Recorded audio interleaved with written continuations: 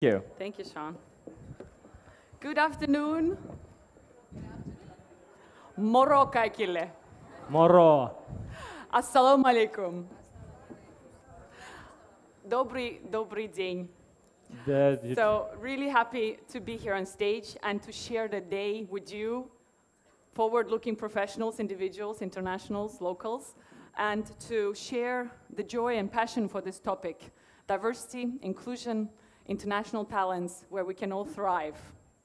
I want to thank you for the opportunity to share that passion, because I've been doing this in Denmark in different advocacy roles before moving to Finland. And I'm just so like, I can't believe this is happening. So all of you who are seeing streaming, also hello to you. I did share the link, and I promised to say hi to everyone who is going to be watching on stream. And also, I would like to acknowledge the hidden gems that are sitting here. Thank you for coming to Finland, and I would like to give them a loud applause. Hidden gems! So, I come a long way from an insecure teenager in Uzbekistan to find myself living 17 years in the Nordics, becoming an advocate of change in causes that are close to my heart: social justice, equality, cross-cultural dialogue. And we'll share my few stories of my experiences working and living in world's happiest nations. Yes, it's Denmark, country of hygge, you heard, and Finland, country of sisu. And I want to test our sisu level in this room today. Because for me, sisu means not just the resilience, but also an ability to go out of your comfort zone and stay there. So tell me, how many of you did this ultimate Finnish experience, the avanto? Oh my God, I did that too.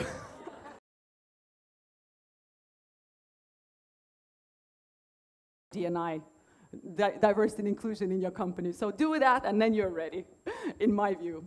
Yes, so we do this every year with my friends from Russia, Iran, and Hong Kong and Finland, in Kuusijärvi in Tuusula. So this is really already an international Finnish experience. But I'll tell you how I came up. There's a lot of identities today in the air. I came as an international student. I studied in Aarhus, in Herning, and then I worked in Copenhagen. And I studied communication, media, marketing, and I left when I was 18 years old from Uzbekistan, and it was super tough to be there because I moved in 2002 after the 9/11 happened. So having my hair color was not good, my origin, my religion. So it was also really like feeling the other minority or the exotic person. And but still, it was amazing to see the freedom, the equality, the bicycles in Denmark, and the whole idea of openness of the society. So I enjoyed the Erasmus lifestyle, this cafe lifestyle that we know, the ability to go out in the night and enjoy the safety. So, but I also realized I wasn't like just an exciting international student. There's a time when you become a local. So there's two different ways to look at living in the Nordics, which is a democratic hotspot, which is such an exciting, everyone is curious how we make this life worth living, Nordic design, Nordic living. That when you are an international, there's one identity, you think, are you here for transit, for the adventure, or are you here to stay? And then when you're a local, there's a whole other ideas and how you actually experience life. And for me, it was quite difficult.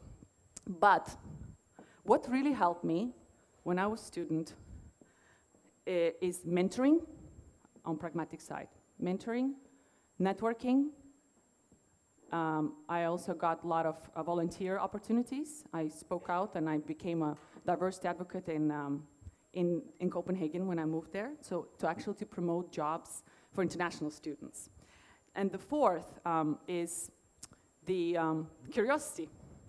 So the curiosity is the willingness to learn the worldview which is not your own. And I really was fascinated and confused by Danes, and also in Finland for that matter. And on one side, it's like super open kind of environment. On the other side, we have this nationalistic fears and the whole media.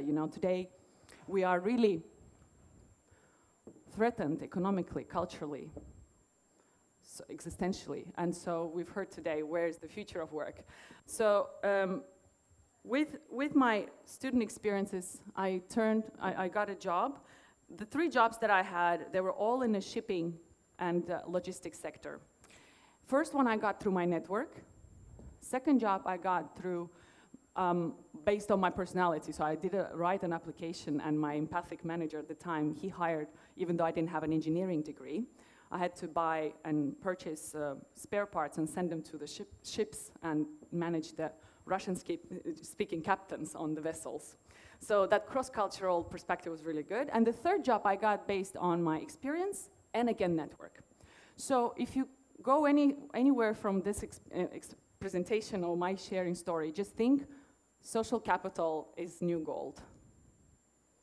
Your networks, your friends, your connections, the peers, the love and support that you will not or may not get at the workplaces.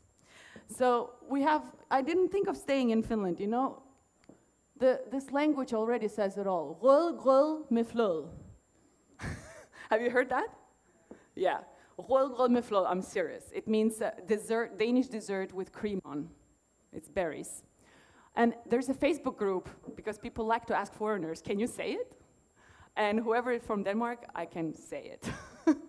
And what did I do to get friends? Because it was difficult to break into the social circles which are tied up from high school, from university, and to the work. I joined sports activities. I started running. I hated running. So I now do trail run also in Finland. I joined Alumni Association at the university. So the universities are really playing a big role today to create that sense of belonging. And I did 10,000 hours of volunteering, which I'll come back a bit later.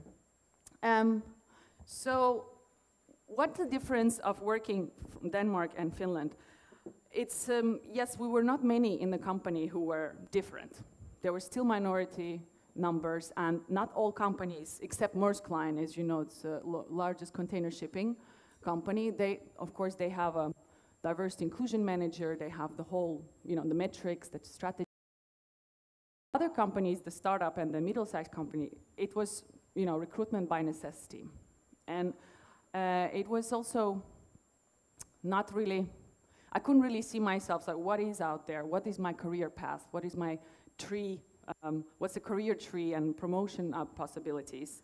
But what was interesting is, in Finland, I got the job in Maersk Line, and that gave me possibility to move here to join my husband. So that was great, and those who, you know, who move here, I moved in June 30th, and July 1st I went to work, so it was like 2 years crazy working there.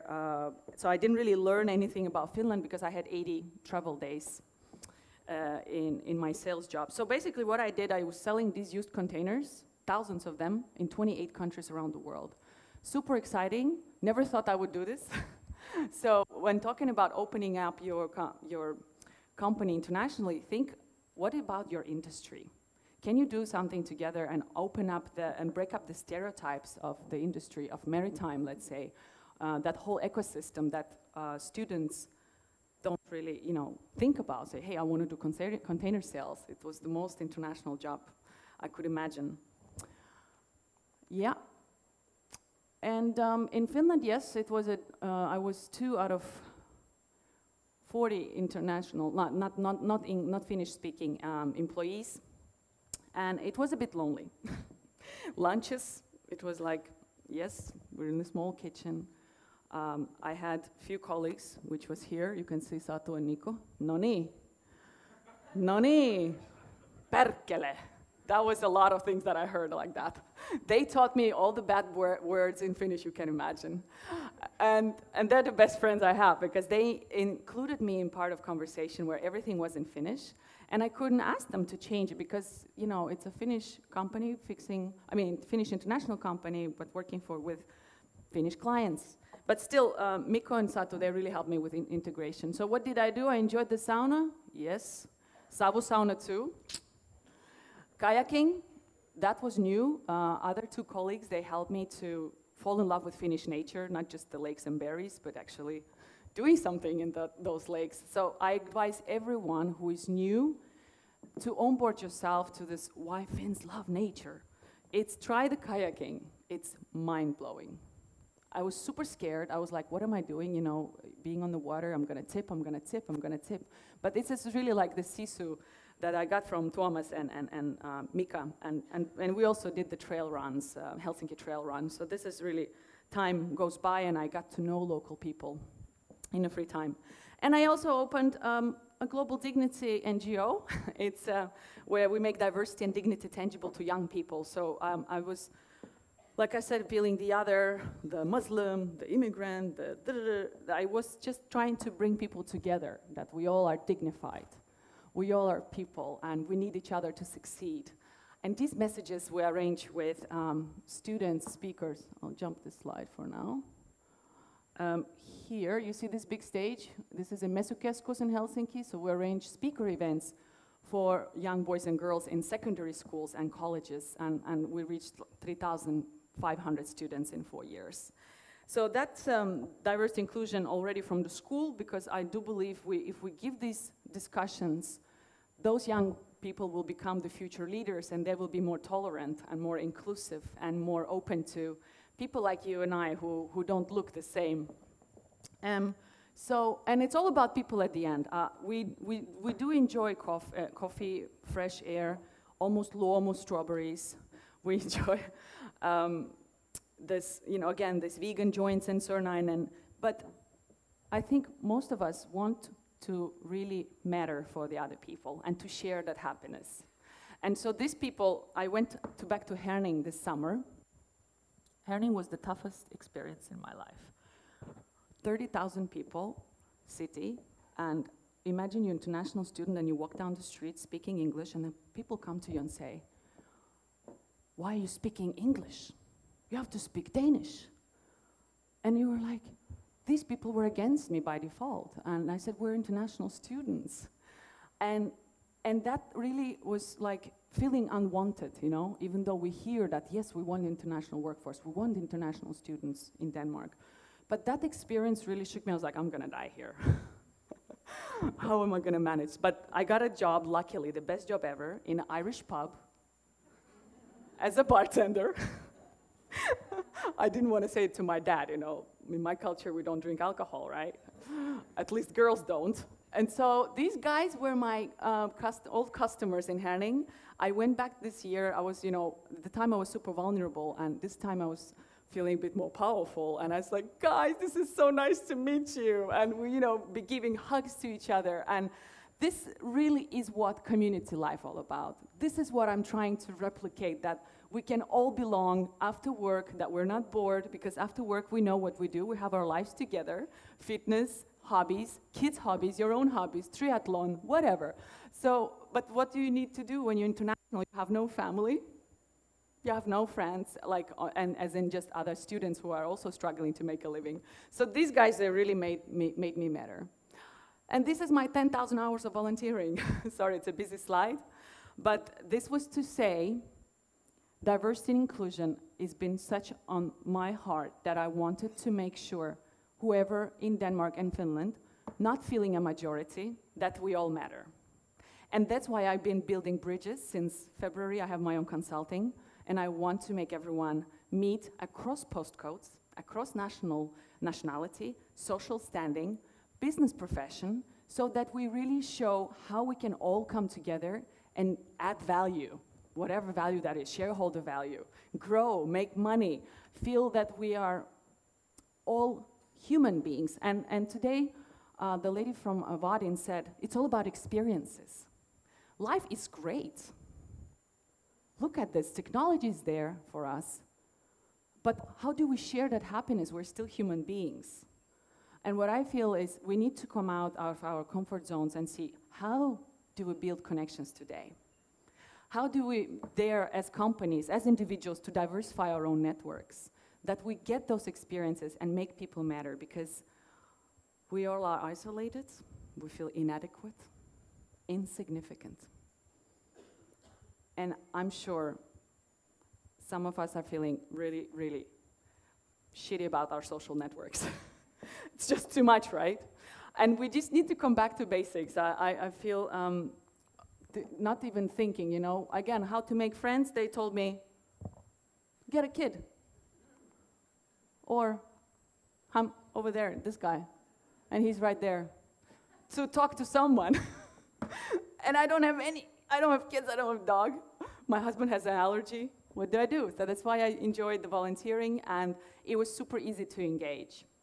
What I really proved to the world, why I stayed these years and struggled, I did so much volunteering, and I was like, you're not getting paid for it. But I needed to make sure that I needed to succeed, to prove to my family, to prove to the world, that my origin and my ethnicity is not an obstacle to lead a full life. And that's what I'm trying to make everyone understand and feel and replicate these experiences, believe in themselves. But who make you believe in themselves?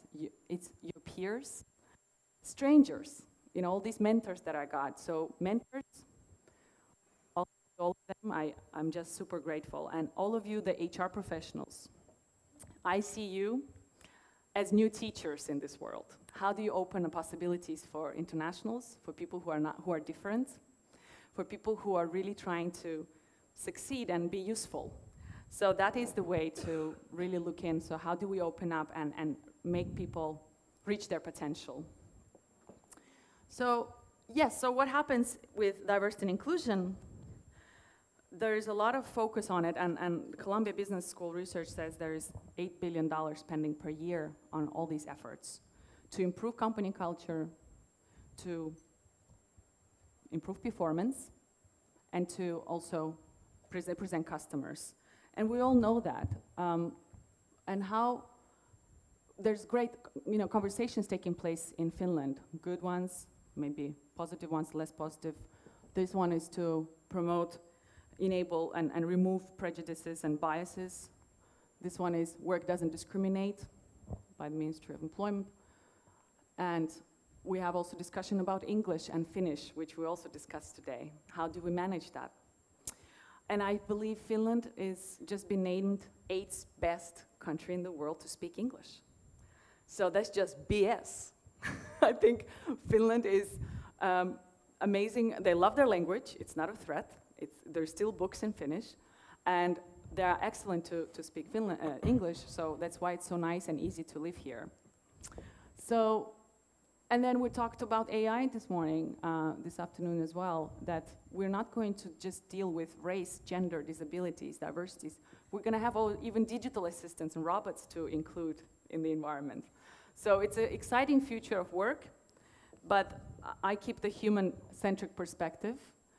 So how to go from this, with all those problems that we're facing, to this.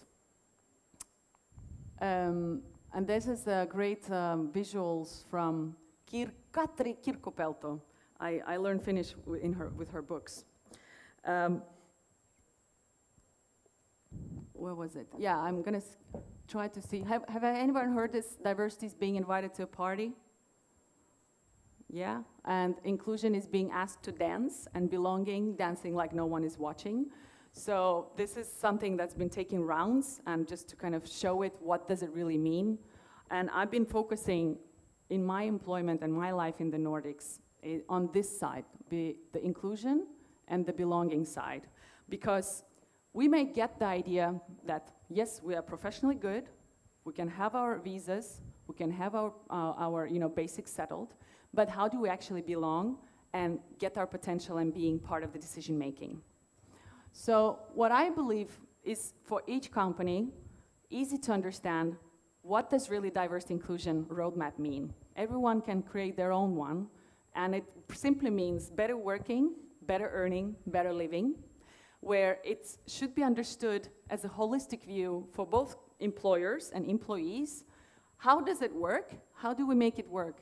How do we make sure there is, it's a bottom line? Because who wants to start early, you can build traineeship programs to take those international students, because I was one of them. I already knew what is teamwork, what is shared learning, what is urgency and task-based efficiency, and I knew the culture. So if international students apply, they are the low-hanging fruits. because they know what the culture is about and they probably want to stay. So the retention element is higher. So I'll just quickly skim through it. Better working, yes, we know the statistics. It's, you know, cognitively diverse companies, they perform better. There's faster decision making. It's not easy, but they perform better, that's said. And fixing the language is basically how do we promote our jobs in English, our signatures and emails, and how is it that we promote ourselves at career fairs? Is it all in Finnish and then we still want internationals? And also how to manage the language at work.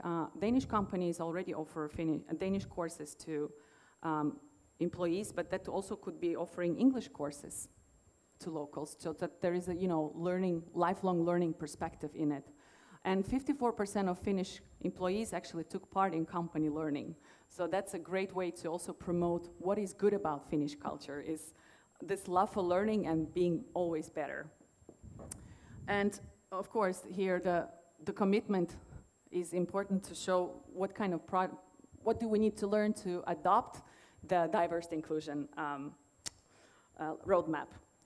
And the earning, yes, we have the innovation, the strong bottom line, and I focus here on sustained employee well-being.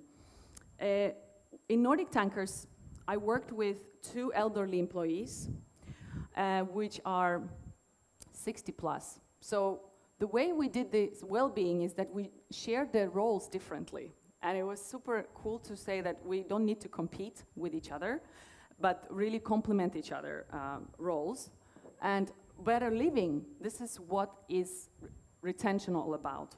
What I did after work is I engaged in volunteering and civic engagement, and I've started advocating to companies today to build volunteer organization projects so that employees do stuff together, they learn to do good, and they build better relationships. And 81% said that it improved their relationships, and there's a better sense of feeling included and feeling of belonging.